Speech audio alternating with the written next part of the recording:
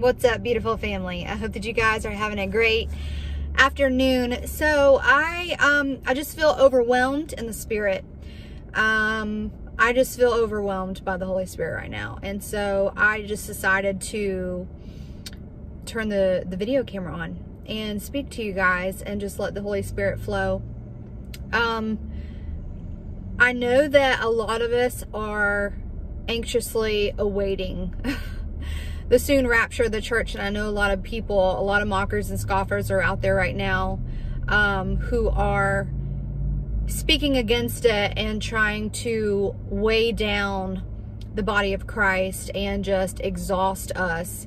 And I know that the enemy is behind it. And not only is he attacking the rapture of the church, trying to make believers believe that this is not a real event, that our escape is not coming, that the Lord has forgotten us, he's not on the way, that his promises aren't true, but he has also just been trying to weigh down the body of Christ and just pervert the gospel and trying to make people feel like they're not important and that the Lord doesn't love them and that he's not with them, that he's not good, like the word says. But I have just found myself in just the past couple of weeks, just in awe of his goodness, just like so in awe that he's so good, that literally he took the place of us, like we were so deserving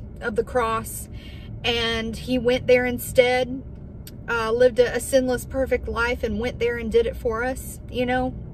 Even though we deserved hell, death, and the grave, he did it for us. And it truly was finished at the cross. And I just find myself just like having these just like moments of just like a hard cry that comes out of nowhere, because it's like the physical body can't even handle his goodness, and it doesn't know what else to do but cry. So guys, I want to encourage you and let you know that I know that you guys are facing a lot of hardships right now. I know that you are feeling the attacks of the enemy, and I know that he's trying to make you believe that the Lord is not there with you, that he doesn't love you. I know he's making people question their salvation. I see a lot of people right now just completely bound up in legalism. They can't see the truth of their salvation. They can't truly grasp and see the gospel. They're out there working for something that they already have, that the Lord has freely given to them. And the Lord wants you to know that he loves you so very much, that he did it all on the cross for you. That by you putting your trust and your faith in him alone for your salvation is what saves you. That is it, guys. If you're out there working for something, you know that you trust the Lord. You know that you believe in him. You know that you believe that he is who he says that he is. If you have done that, if you've truly done that in your heart, that is what saves you. Not any of your filthy rags that you think that you're bringing to the table. So many people right now thinking that they're bringing something to the table that means something, that is worth something. Bringing their own self-righteousness to the table as if it means something. Well, I'm sorry to tell you guys, but the only way that we are righteous is by our faith. His righteousness is imputed to us by faith. It is the only thing. His righteousness is the only way that we are counted worthy. And so when we put our trust and faith in him, God sees his son. He no longer sees our sin. When we put our trust and faith in him, sin can no longer be held against us. And so when the Lord died on the cross and said, "It is finished," it really was finished. Who the Son sets free is free indeed. Are you walking in freedom today? Or are you walking in chains? There's a lot of people right now who are waiting for the rapture of the church, waiting on Jesus to come, but you are walking in chains. You're not walking in freedom. You're still bound up. Guys, it's time to be set free, okay? If you have put your trust and faith in Jesus Christ alone for your salvation, you're truly free. There's somebody watching this right now, probably many of you guys, who are dealing with things in your life.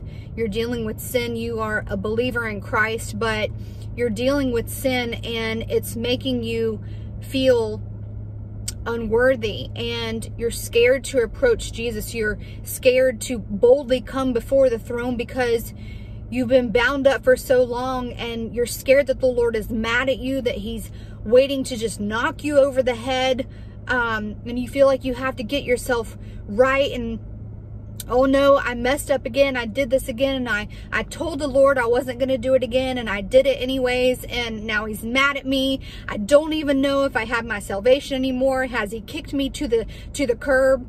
And I just want to let you know that that is a lie from the enemy, because when you put your trust and faith in him, when you heard the gospel of your salvation, you were sealed with the Holy Spirit. Ephesians 1 verse 13 says, when you hear the knowledge of truth, when you believe it, when you hear it, you believe it, you receive the Holy Spirit of promise, and he never leaves you. So there's many people right now who are sealed with the Holy Spirit because they believed, yet they're dealing with sin, and they have people around them saying, if you don't let that go out of your life, if you don't get rid of it, God's going to throw you into hell. And I promise you, it's a lie. God's not mad at you. He understands. He gets it. He gets you. He knows what you're going through. And what he's saying is, come to me. Come to me. Boldly come to me before the throne. Lay it at my feet. I will take care of you. I will work it out. We are sitting here saying that we believe, that we put our full trust and faith in Jesus Christ, yet we're trying to handle life on our own. Trusting in yourself, trusting in your own works to maintain your salvation. When the Lord says, rest, come to me, lay it all at my feet, and rest, child. Let me work it out for you. Let me handle that. Give it over to me. Child, you're forgiven. I understand what you're dealing with. Now bring it to my feet and let me handle it. Let me set you free. Rest in the finished work of the cross, and let me fix you, is what he's saying. Rest in him today. Rest in his truth. Rest and know that God loves you. He's for you. He's not against you. He's not mad at you. He is your father. He cares for you passionately, okay? And he wants to fix you. He's coming. Rest in his truths. Rest in his freedom. That he really did do it all at the cross. And that when you put your trust and faith in him, you have salvation. And nothing can snatch you from the Father's hands. Nothing can separate you from the love of Christ. And that's not my words. That's the Lord's words. Okay? So I'm so overwhelmed in his goodness today. Like, these are good, happy tears. And I want you guys to rest in the finished work of the cross. Rest in him today. And whatever you're dealing with, I don't care what it is. Whatever sin that you have in your life, whatever you feel ashamed of, okay? You're not too far gone. Don't listen to those lies of the enemy. Come boldly to the throne. Lay it all at Christ's feet and let him work in your life. You rest in him and let him work it out. Okay? Rest in his grace today. And know that you are worthy and you are righteous through your faith, through what he did, Not anything that you can do. Stop trying to work it out. Stop trying to make yourself perfect. It's not achievable, okay? And the Lord knew that. He knew we couldn't save ourselves, so he came and did it when we were the ones that were deserving. Jesus is coming.